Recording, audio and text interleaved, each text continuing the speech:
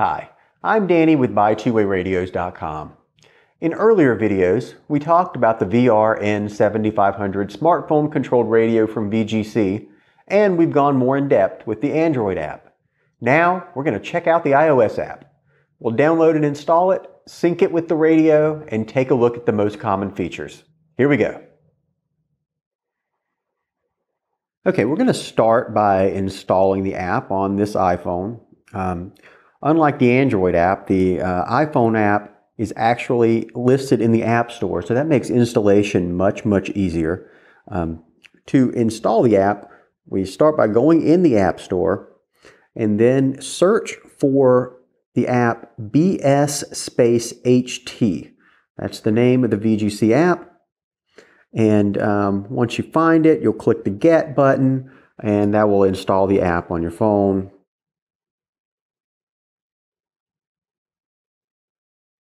All right, first off, we need to pair the radio with the phone.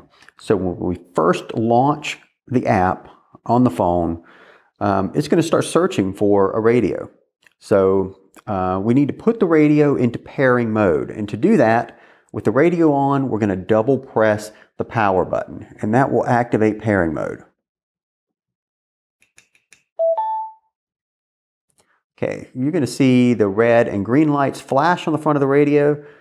That indicates we're in pairing mode, and you immediately see the device pop into the app. So all we need to do is click it, and it's going to connect the app to the radio. We're paired. You're going to see the app automatically load all the channels from the radio. And you see the current selected channel is 7 here, 432.075. That's the frequency of this channel. What it will show actually on the front is the channel name, if one is available, or the frequency if one is not. So let me show you how to name a channel or edit other channel settings. What we're going to do is hold down on this channel number for a couple of seconds.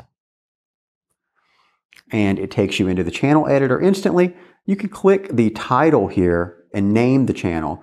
And then that name would have shown up on the previous screen. Other things you can set in this channel editor are the RX and TX frequencies. This is where if you wanted to set up a repeater, those will be different. You can also specify RX and TX, CTCSS or DCS tones, power, bandwidth, things like that.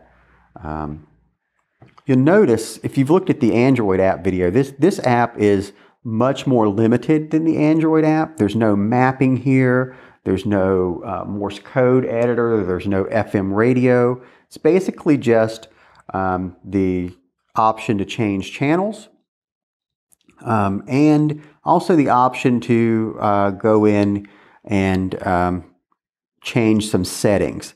If you go into, I've clicked the plus in the upper right hand corner. That takes you to this screen where you can modify the volume, squelch level, mic gain. You can also set the device speaker option. Device speaker, when turned on, will mean all the radio, any transmissions or any audio output from the radio comes through your phone speaker. So that is what that does. The general settings here allows you to change some general settings for the radios, such as the transmit time, hold time, mic gain, headphone mode, tone, those types of things.